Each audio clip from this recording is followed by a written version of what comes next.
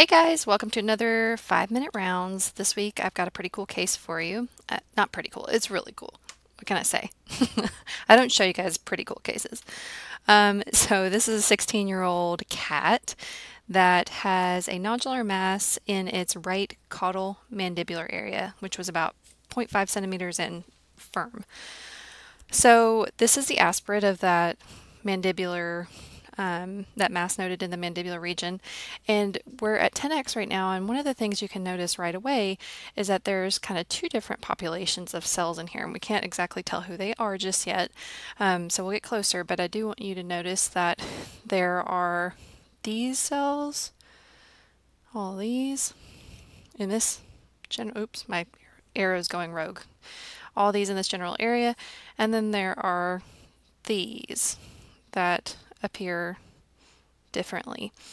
So we're going to look at both of those populations, but first I'm going to start in this area.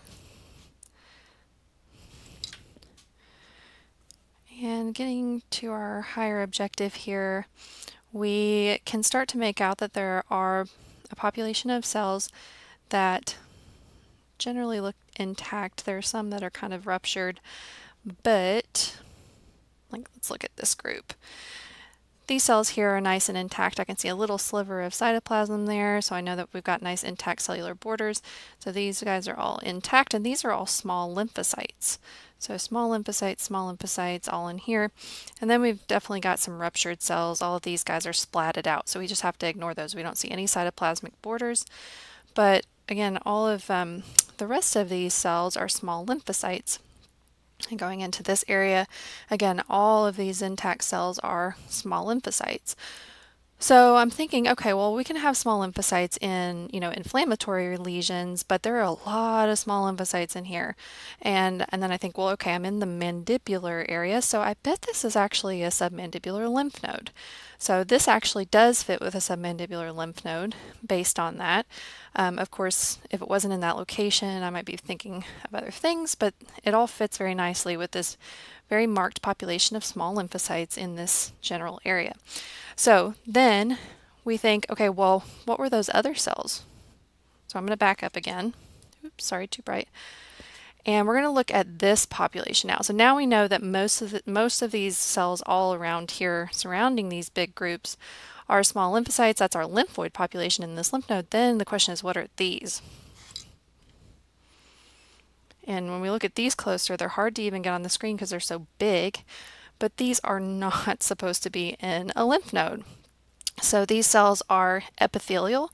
You can tell that because they're clustering together. They're really disorganized, but you can see their junctions between them. They're stuck in these tight, cohesive groups. These cells want to stick together.